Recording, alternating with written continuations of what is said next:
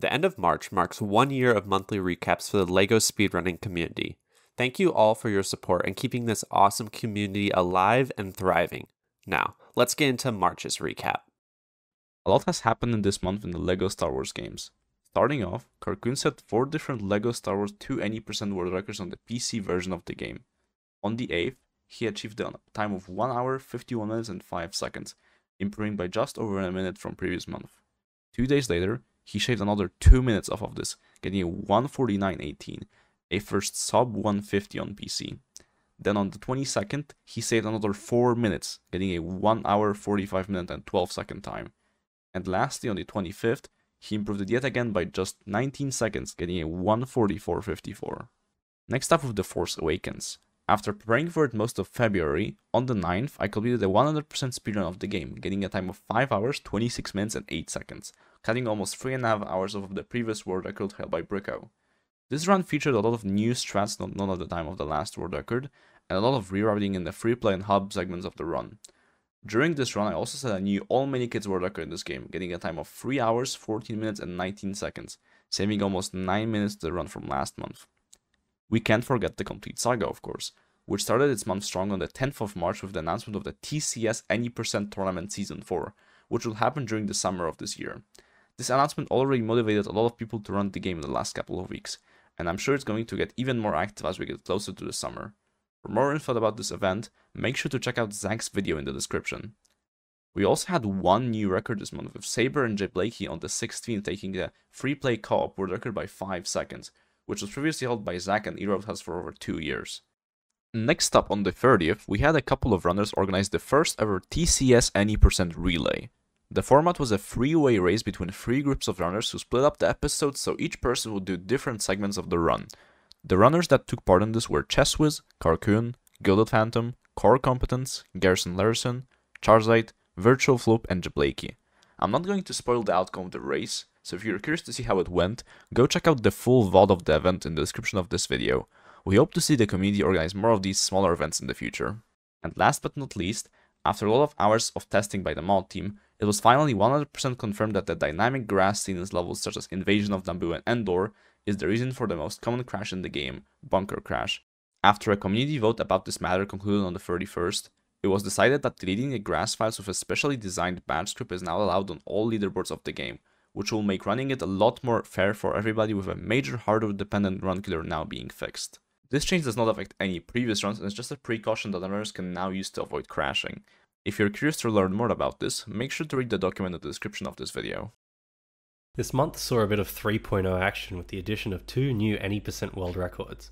On the 26th, we witnessed a DC Supervillains any% world record achieved by Quasar, clocking in at a time of 2 hours, 22 minutes and 47 seconds, beating the previous record by about a minute and a half. It's good to see some action with this game and the utilization of the launches that were discovered a while ago, as well as new optimizations. The next 3.0 game to receive some attention this month was LEGO Marvel Super Heroes 2. This behemoth of a run witnessed some massive time saves, with Seedom discovering 2 5-minute skips in the game. One skip in Rune to Maneuver that bypasses the entire boss fight, rendering the level the shortest in the entire game, with an IL time of 47 seconds. Another skip was found in Road to Nowhere, skipping the entire level from the first room. Seed utilized these skips and shattered the record on the boards by 37 minutes, achieving a time of 2 hours, 12 minutes and 9 seconds loadless. Seed isn't finished with this game, so stay tuned for next month's recap where the game will likely see further advancements. On the 2nd of March, the hamster found a new and improved way of skipping the toxic build in LB1 3-1 Joker's home turf. By positioning Robin in a precise spot and targeting specific objects, it turns out that he can perform the same skip as with Ice Rink. You have barely enough momentum to clip into the door. This saves some time on grabbing studs, and obviously you don't have to make a detour to grab Ice Rink. Additionally, a Robin only strap for this level could in theory be faster, but it is extremely difficult. As in almost every month, the hamster keeps on improving on his LB1 hero story record. This time, he improved his time not only once, but twice. First on the 20th of March with a time of 36:25, and just 4 days later, on the 24th, he achieved a time of 36:10, getting closer to that sub 36 minute barrier. Only time can tell when the next minute barrier is getting broken in LB1. CDM Nasdaq took a closer look this month at LEGO Jurassic World, and as always he ended up with a bunch of world records. C managed to get record in all main categories, excluding collectible categories. The first he achieved was a no-cut world record with a time of 1 hour, 39 minutes and 8 seconds, and being the first ever sub 140 run on the 18th of March. Just 5 days later, he achieved a standard world record with a time of 2 hours and 40 minutes and 23 seconds on the 23rd. The next day he achieved yet another record, this time in free play with a time of 56 minutes and 3 seconds on the 24th, with this being the first ever sub 1 hour free play run. Continuing the grind from February, I pushed the Pirates any % no-cut records down some more, starting with a 1 hour, 7 minute and 2 second in-game time on March 4th, a measly 2 second cut. Fast forward 9 days to the 13th, I get a 106.32, which was 108.49 RTA, the first sub 109. Finally, 105 is achieved on March 17th, with a final time of 105.51. To mark the end of a grind, I did a standard run instead of no cut, and got a 209.03 IGT, a massive 4-minute cut from the previous record. I hope more runners can pick up this game, as it really is a lot of fun and very unique from other LEGO games. On the first of the month in Bionicle The Game, I found a new method of collecting the 12th Matoran in Golly's level. By doing a precise jump out of the water against the wall below the Matoran, it's possible to double jump off of the rock wall and skip needing to go the long way around, saving just over 1 second. On the 19th, Milkblade used this new strat on his way to a new personal best no Tahu skip time of 38 minutes and 53 seconds. Not only was this PB about the same amount of time faster as the new strat saves over his last best, but it also tied with the world record set by Rin, which is the second time these two have tied this year. While working on a new tool-assisted speedrun on the 26th, I found a relatively easy RTA viable route for collecting Matoran 2 and 3 that was previously TAS only. This method uses a GameCube exclusive glitch that can warp Golly up to the horizontal floor above when jumping out of the water at certain walls. This saves 5 seconds over the previous route and sets up perfectly for the optimal out-of-bounds route through the next room. In Bionicle Quest for the Toa, Rin pushed their best all levels time to sub 15 territory with a time of 14 minutes 55 seconds on March 2nd. To top off the end of the run, they nailed a frame-perfect pause that glitches the game and prevents obstacles from loading, making it impossible to fail the final section of the run. Rin then turned their attention to Bionicle Heroes GBA, setting multiple new best times throughout the month, culminating on the 29th with a time of 1 hour, 19 minutes, and 37 seconds.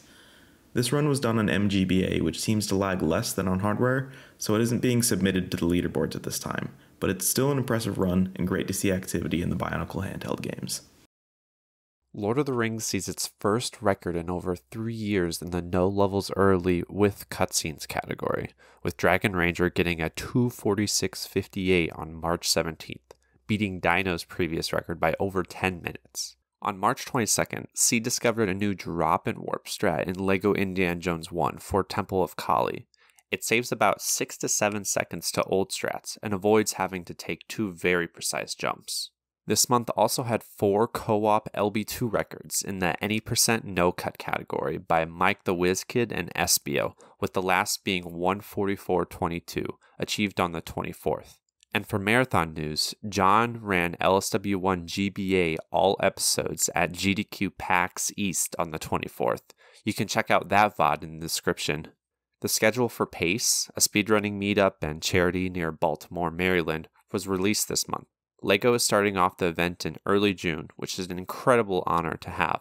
First up is a 4-way TCS any % race between Justin, Zach, Ginger, and Jared. Then we've got some Pirates free play from Laser, a really underappreciated category with a lot of interesting skips in my opinion. Aphid is running Undercover % for LEGO City Undercover, and rounding LEGO out is the Hamster with LB1 Hero Story. There's also more LEGO runners not running an event that are going to PACE, so keep an eye out for them. It's super hyped to get more eyes on LEGO runs, and I'm so excited to see them on the big screen. And that is everything that happened in March. If you want to keep up to date on more LEGO Speedruns action, you should join the LSR Discord down below. Thank you all for watching, and we'll see you next time.